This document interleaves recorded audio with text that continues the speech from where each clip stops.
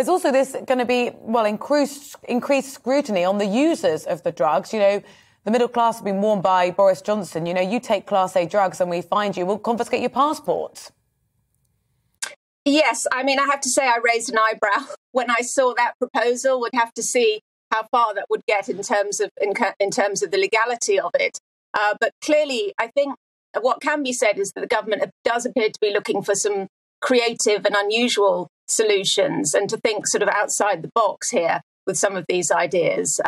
Yes, they're trying to trial what they're calling more out-of-court sort of options, but also coming down, as I said, quite heavily with some of these ideas which might sound quite draconian.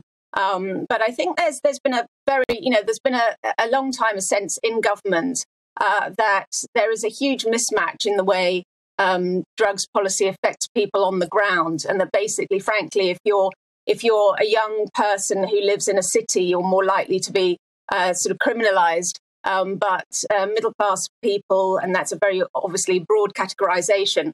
But if you say professional people who like to use drugs recreationally at weekends and things like that, they seem to be able to escape any punitive measures whatsoever. So in terms of trying to create a greater sense of justice, of justice shared, then I think these are all very welcome measures.